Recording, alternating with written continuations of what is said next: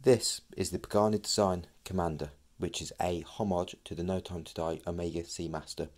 Incredibly, this is a homage to a watch featured in a film which hasn't even been released yet because it's been delayed twice, meaning it's not going to be released until the beginning of next year. Now, is this a cheap movie cash-in from Pagani, just trying to cash in on the hype around No Time to Die and the incredibly popular release that Omega have had?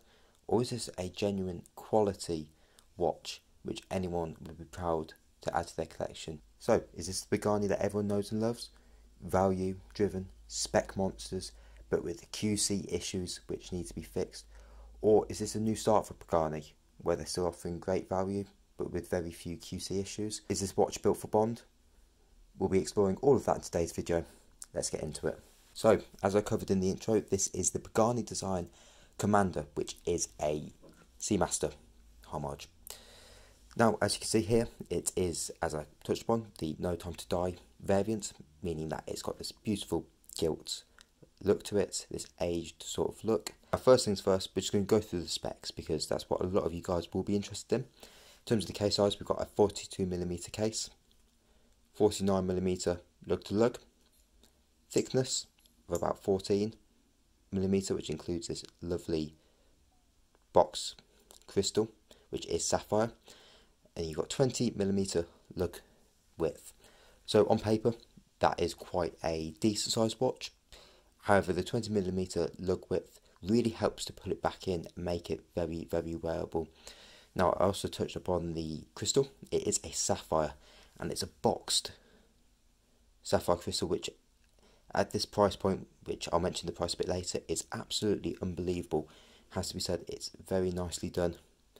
I think there is AR on there, as it does really well in sunlight. I wouldn't be able to say specifically what that is, but it is very good, and it's a lovely piece of crystal, and it is definitely sapphire. In terms of the bezel, it's a 90-click bezel with a ceramic insert. Nice action to it. Tiny bit of black play, not really much though.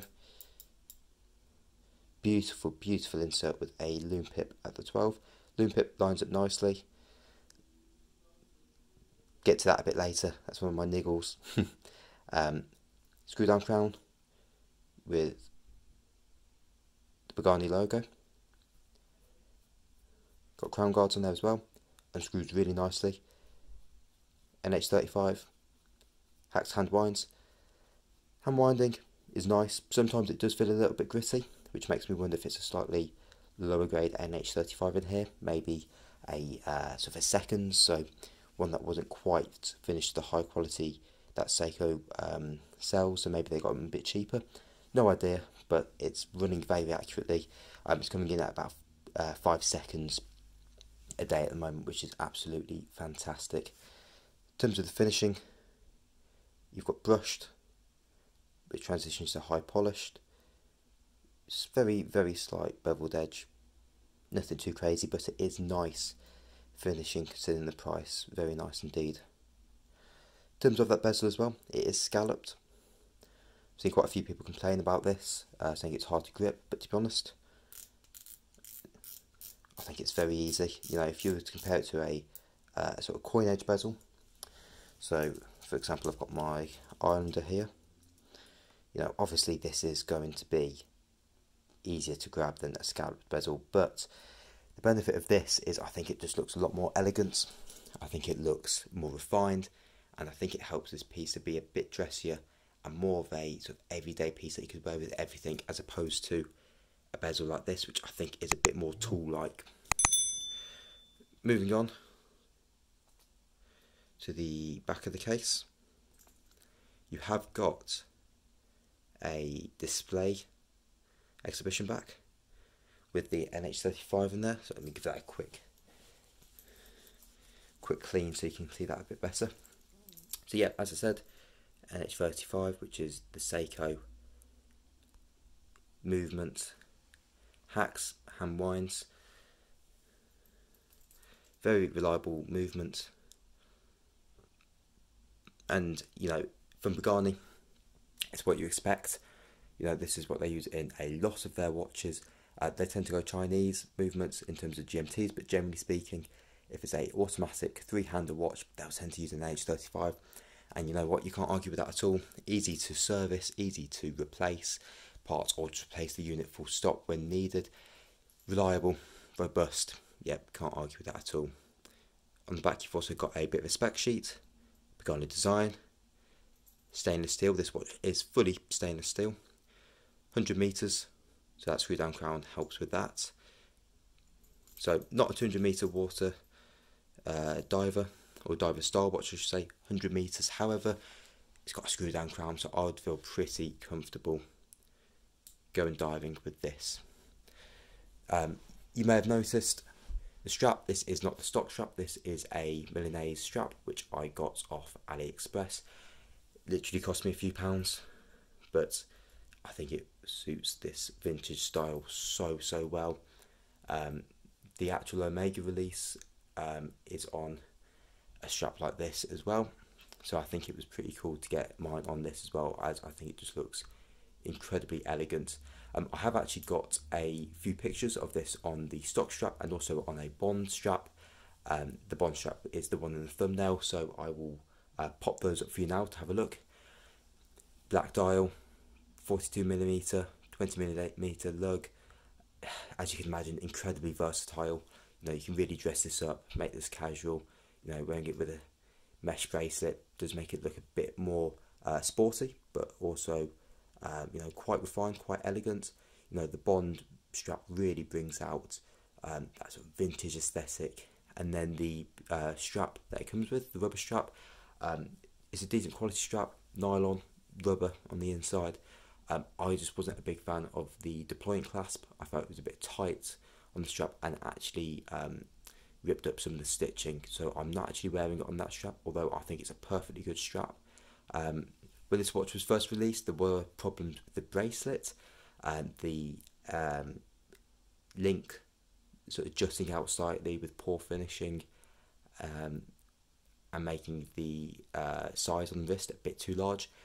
Were pretty commonplace. Apparently they fixed these issues. However, I ordered the strap, the rubber strap, just because it was a little bit cheaper, and also I just wanted to avoid any of those QC issues. So that's it on those straps. So if we have a look at the actual dial, I'll pop in some macro footage as well, but if we just have a quick look, if you're familiar with the Seamaster, you'll be pretty familiar with this. Few little changes though, because whilst it is a homage, it's not an exact one-to-one clone. It's not far off, but yeah, there are a few differences. So as I said, ceramic insert with dot markings for every minute. You've got lines at the 5-minute increments, and you've got actual numbers at the 10-minute increments. So it's an hour timing bezel. As said, 90 clicks, so it's not the most accurate for timing, but you know, realistically I've used this to time a few things and it's been absolutely fine. In terms of the indices on dial, they are applied, which is great, and they're filled with lume. So you've got a double baton at the 12, single baton at the 6, and a single baton at the 9, and then you've got circular indices everywhere else except for the 3 o'clock, which does have a white date window which isn't framed, but because of the vintage look to the watch and the yellowed lume, I don't think it stands out that much. I think it's actually done quite nicely. Pagani design, printed at the 12, not applied, but I think it, you know, it looks pretty smart. Not a bad name really. You know, one of the better Chinese watch companies in terms of their name and logo, I think. Let's just move these hands so we can have a look at that text. So it says automatic, as we discussed, an H35, water resistant because it is 10 bar, which is 100 meters. Japanese movement, printed at 12, again NH35. In terms of the actual dial, as you can see, it is a textured matte black finish, which is very nice. You know, that bit of texture really adds some interest to the dial. Again, the macro footage will show that a bit better. In terms of the hands, they're not actually the same as the Seamaster hands, which I think is quite interesting. The other Chinese homages that I've seen do have the exact same hands, those sort of skeletonized hands, whereas these are a bit different, which, you know, if you want the No Time to Die watch but can't either afford it, want to spend that money on it, you know, and you want a one-to-one, you know, there are other brands, Felida have released one which is basically a one-to-one, but this is a little bit different. I actually quite like that because, you know, whilst it is a homage, you know, it has got a little bit of its own personality because of those different hands. One other difference as well is the lack of a helium escape valve, which I actually prefer. For me, I don't mind it on the Seamaster because it's got a functional use, because it's actually built to work. But on the watch where it's just there for decoration, and to be fair, it's a homage, so you can completely understand it. But when it's not there for function and it's just there for looks, I prefer it just to not be there full stop, which is why I particularly like this one. And also in terms of the second hand, on the actual Omega release and most of the homages, it does have a red tip. This one does not. And on the again on the Omega, the text is different on dial, whereas I've seen some homages have the exact same text, which again doesn't accurately represent what that watch is. So I prefer this to have a little bit of a tweak. So whilst it's still an obvious homage, you know, it's a bit truer to the actual spec of the watch, which I actually really appreciate. You may notice you've almost got three distinct colours going on. The Pagani design and the text is one colour, the hand and loom are another, and the bezel, the engraved and filled writing, which is very nicely done, is another. So you've got this aged loom and this aged look in three different colours, which I'll be honest, I would prefer if it was a consistent colour, or at least consistent from the hands to the bezel, with the Pagani design and the writing being a different colour to make that pop. That's a very minor niggle, but I would have preferred that to have been consistent throughout. But to be honest, it's a pretty minor niggle, and as you can tell, I'm sort of really struggling for things to moan about. This watch I got on the 11/11 sale. I paid just over £70 for it, delivered to my door. Unbelievable, really unbelievable for the set of specs. You've got sapphire, Seiko movement, stainless steel, 100 metre with a screw down crown. Beautiful design. Obviously it's a homage, but still, regardless, it's a beautiful design and it's really beautifully executed. A good rubber strap. It is a good strap, but I just prefer it on this. For less than £100. If you go Seiko, to get sapphire, you're looking at the King Samurai or the King Turtle, which is a different price category altogether. Orient, you're looking at the Kamasu, but then you've got a aluminium bezel. Obviously, some people prefer aluminium. I quite like ceramic. And then even other micro brands, you're looking at well more than £100. So it's just unbelievable value. And this is actually, you know, a more expensive Pagani. Their Rolexes, their homages tend to be around about the £50 or £60 mark. I saw them for about £45 during that 11/11 sale. Now this is supposedly a better quality finish than those watches, and I'll be honest, I've never had any experiences with those. I'd love to at some point, but I can only talk about experiences with this watch. And it's got to be said, I've got you know, some micro brands which are more expensive, like my Phoebus Wavemaster, and I'll be honest, this feels just as tactile, you know, just as well built. Yeah, just absolutely fantastic. Really, my only niggle with this, and at this price point I can absolutely accept it, is the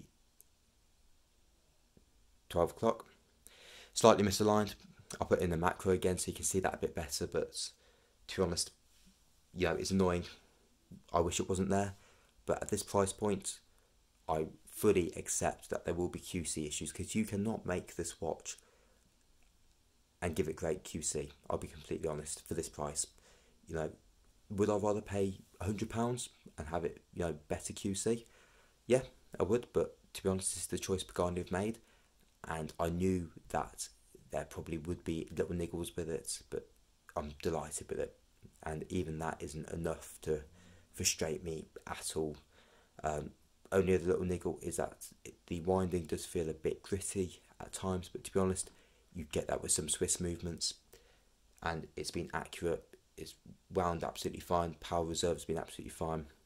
I won't go too much into the movement because the NH35 has been covered to death, and it's been covered on my channel quite a bit.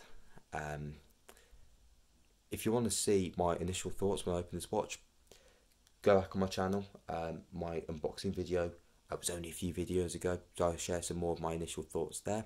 I'll give you a wrist shot just so you can see it on video as well. As you can see, fits my wrist nicely. 49mm lug to lug is about what I can pull off. Any bigger is a bit large, but yeah, absolutely fantastic look. Yeah, absolutely brilliant. Now the only thing I haven't mentioned is the lume, and I'll actually put on screen what lume they use because I can't exactly remember what it was. It's okay, it shines brightly for the first 10 minutes. I'll actually put on a lume shop video which is fast forwarded, but it shows 10 minutes, and as you can see by about the 10-minute mark, it's probably lost about half of its lume. It's okay.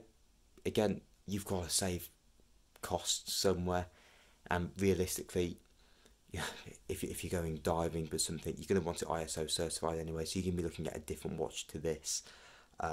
And for daily use, it's bright enough, so I'm not going to slace it for that. I've seen some people moan about it, which it's a fair thing to critique because it is one of the weaker parts of the watch, but realistically, I'm not going to moan about a watch at £70 with these specs if the lume isn't as good as my Seiko or my Phoebus or my Islander, because those watches cost a lot more, and this is better than those watches in some areas. So yeah, absolutely can't complain. So it brings me to a bit of a conclusion on this watch. Is this watch fit for 007? Is this a fair tribute to both Omega with their design and also James Bond? And I think it is. I think it's affordable, luxurious in look, high quality in terms of build, and robust. I think James Bond, whilst he's someone who appreciates the name, he's also just looking for a tool that gets the job done. I think this Pagani design in particular is a good example of that. There's no gimmicks, there's no hidden escape valve that doesn't work like on some of the other homages. The text is true to the dial. It's upfront about what it is, and it gets the job done, so I think it absolutely does. Now in terms of your average collector, where does this fit in? I think if you're looking for a black dial diver, this is the first black dial diver I've ever owned that doesn't have like a pop of colour, like an orange on it or something. Obviously it's still got the age lume, so it's a bit more out there than just a subdued dial, but this is still so versatile, and this would make an absolutely fantastic everyday piece.